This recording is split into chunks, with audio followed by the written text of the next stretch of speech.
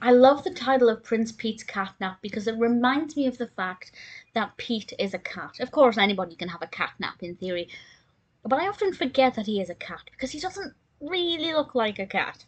But historically, he was a cat. I think technically still is. Prince Pete's Catnap is the 32nd episode of Mickey Mouse Clubhouse Season 3. This one's directed by Howie Parkins, released originally in May 2012.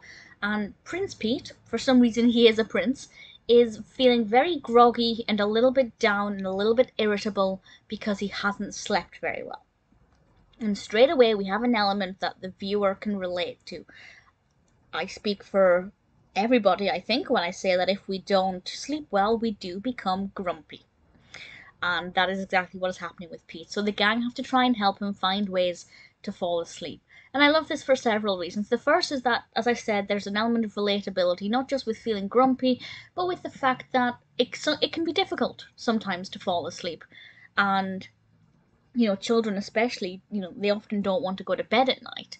And I feel part of that is because they don't feel like they're tired or they can't go to sleep, or children often have this sense of FOMO, if you like, a fear of missing out. They want to be up, even if they're exhausted, so their brains are fighting against them to stay awake.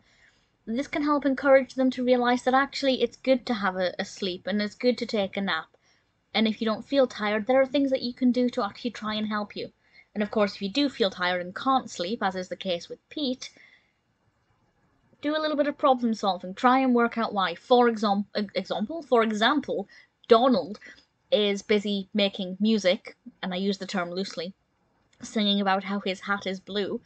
And that's one of the reasons why Pete can't sleep, because it's noisy.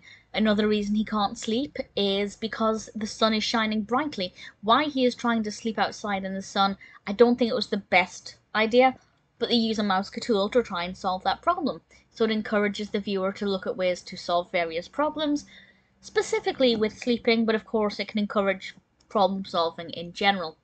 And I like the fact that everybody rallied around, including Pluto, to try and help Pete, to help him find a way to get through this, because there is honestly nothing worse than not being able to sleep, particularly when you're exhausted. I liked the return of the Pete doll. I thought that was absolutely adorable.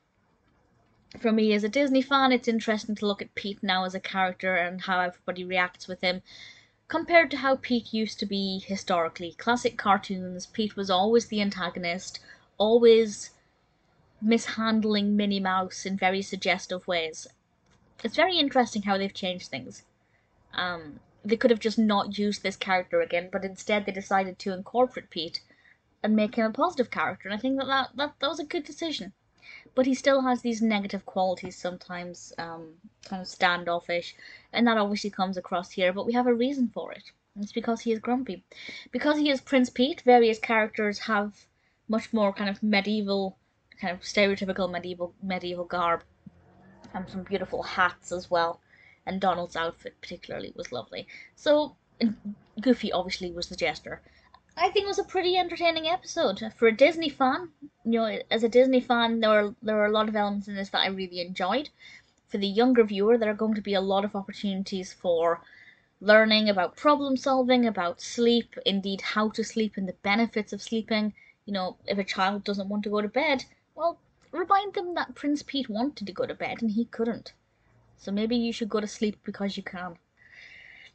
I think most of us would love to go to sleep, even when we shouldn't. And yet when it comes to sleep time, we can't sleep. It is just unfortunate that is life. Prince Pete's Catnap, I thought, was a really decent all-round solid episode.